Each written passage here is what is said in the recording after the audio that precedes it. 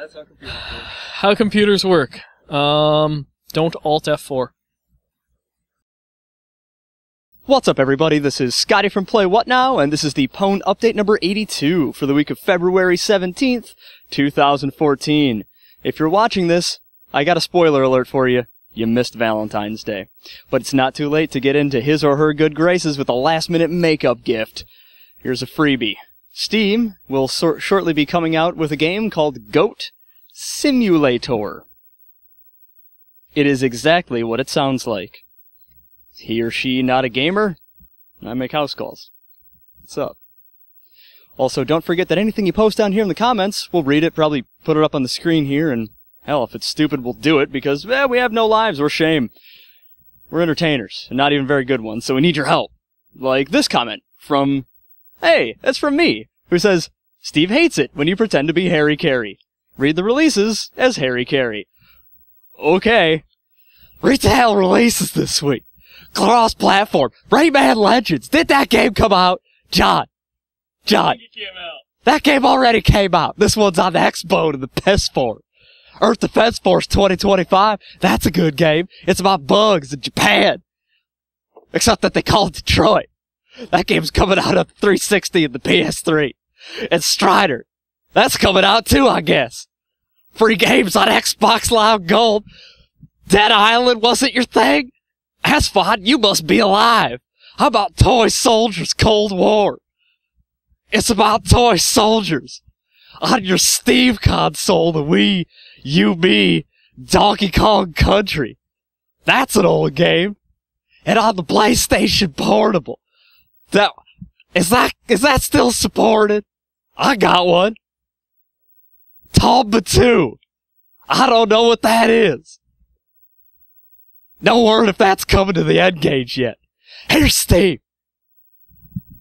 Comes with. Thanks, Scotty. Yeah, it's me again. No Steve. Because it's, Valentine's Day. Valentine's Day, right? Singles Awareness Day. Oh, and you just made me sad. /wrists. Read the news. Alright, reading the news. Like Steve, because this is how he does it. Because it's Steve and he's lazy. So, anyway.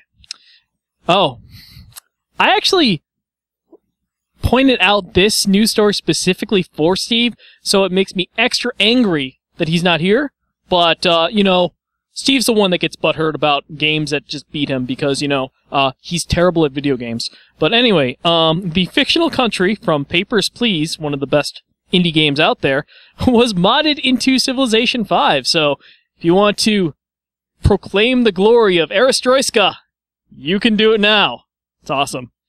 Other news. Ubisoft announced earnings from last quarter were down 35% from the same quarter as last year. They said that it's, this is console transition. I'm trying to do air quotes while holding a book, which is very hard to do.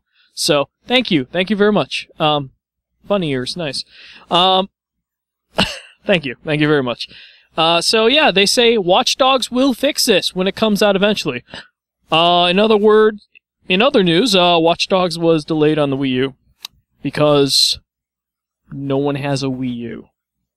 Oh, speaking of Wii U, there was a Nintendo Direct, actually just like a couple days ago, and Nintendo announced a couple of things, I guess.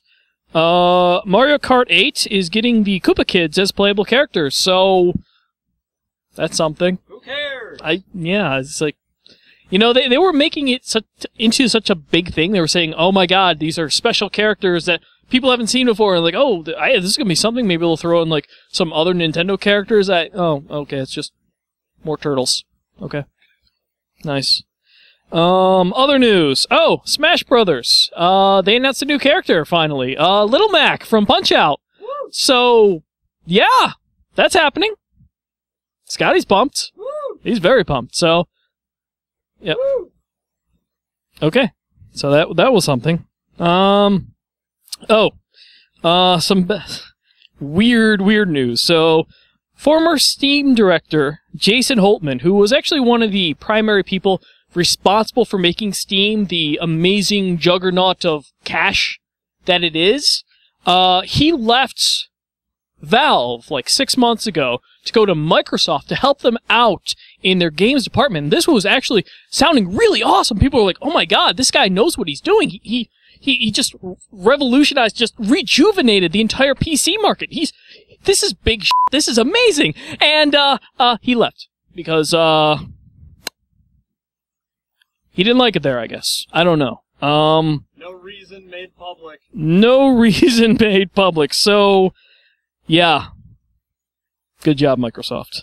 Oh, we talked about this. Candy Crush Saga, owned by King.com.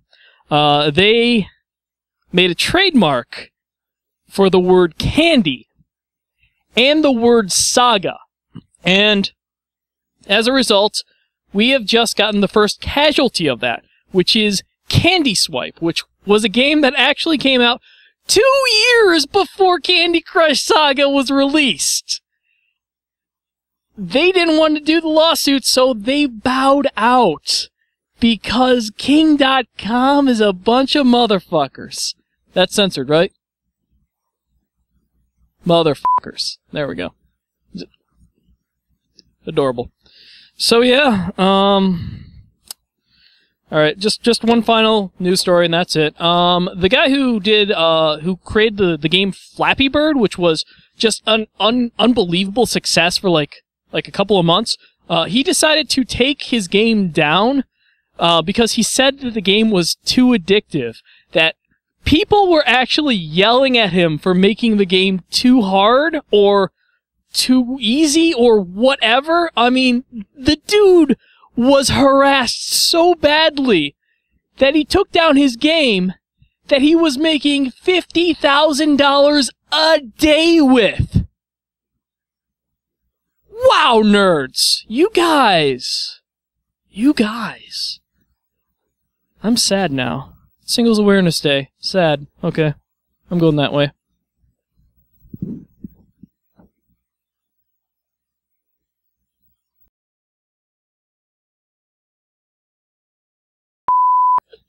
Steve's all butthurt. You missed Valentine's Day. Good job. But there's... Oh, fuck, I had a joke for this. Symmetry. I have to stare at myself frame by frame over the 2 hours it's going to take to render this. I don't want my hood to be crooked.